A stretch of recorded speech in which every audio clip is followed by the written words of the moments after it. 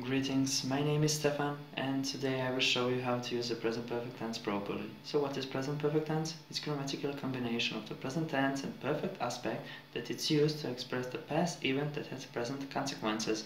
To understand it, let me show you that in a couple examples. First thing we need to know about present perfect tense is that it starts with a form or structure that's subject plus have-has plus past participle, which typically ends in ed. For example, walk plus id becomes walked. I have walked to the store, or he has walked to the store. Past participle is also known as irregular verb in past participle. Irregular verb is actually taking normal verb and you add something to the end. Let's demonstrate the structure on a couple examples. I have had a lot of fun.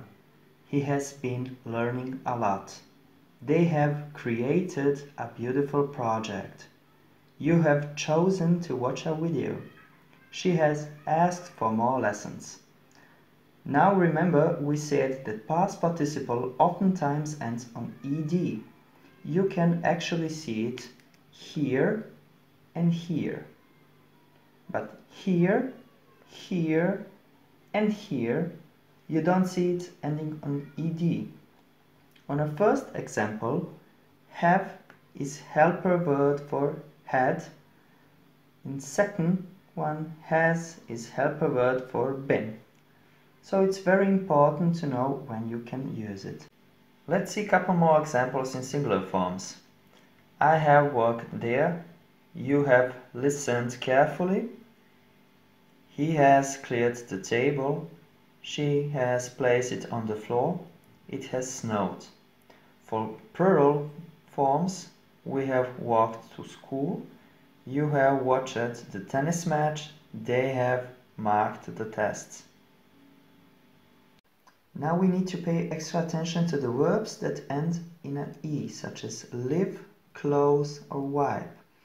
For these verbs, we use the auxiliary verb to have and the past participle, but the past participle is made by simply adding a D to the verb.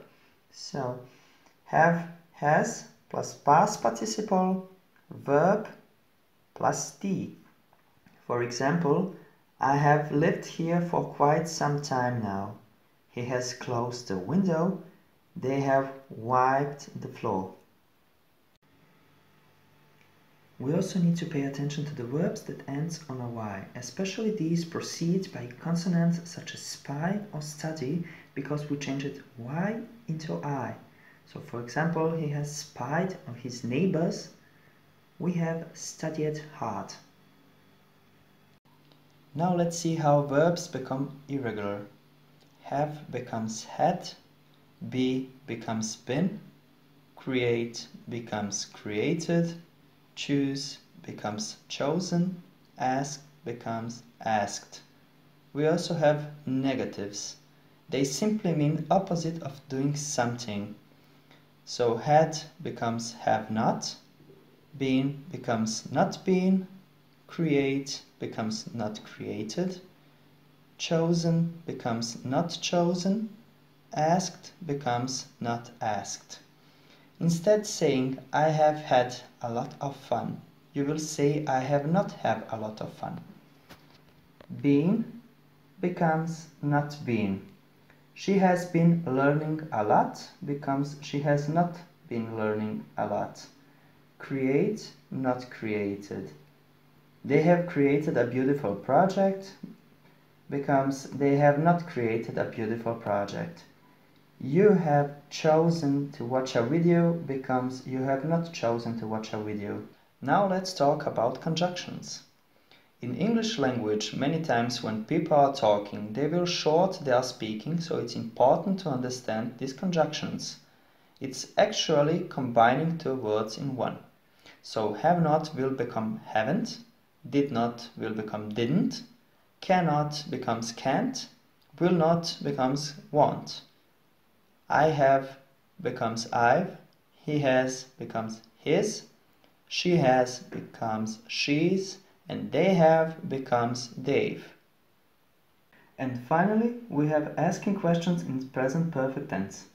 Instead subject being first, we have has plus subject plus past participle. For example, has he been to the store? Have you turned your homework in?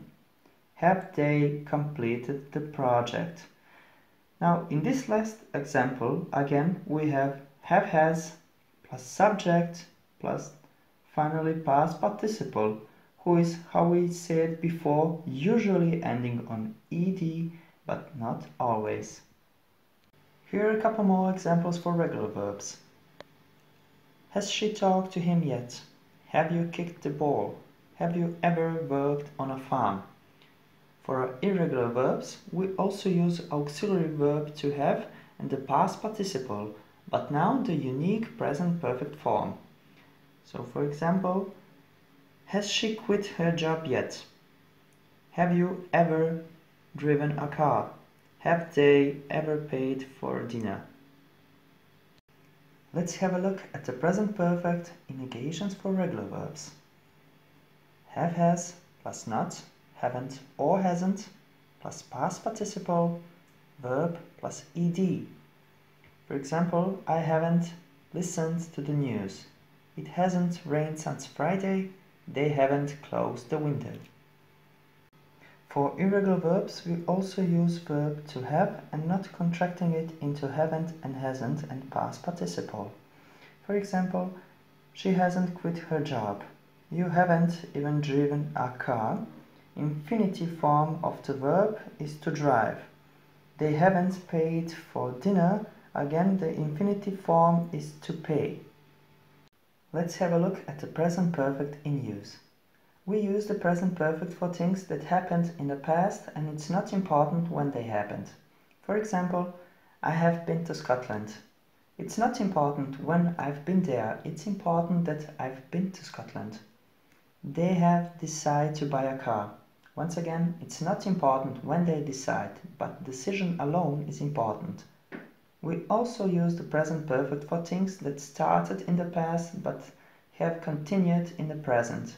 For example, Bob and Jack have known each other for ages. For example, they met in 1970s and they are still friends. They have lived there since 2011. So they moved there in 2011 and they've continued to live there. We also use present perfect when the following words are in a sentence. For, yet, never, ever, just, already, since. For example, I have lived here for 3 years. We haven't seen that film yet. Have you ever watched a football game? Now you know how to use present perfect tense properly. Once again, my name is Stefan and I hope to see you in the classroom very soon.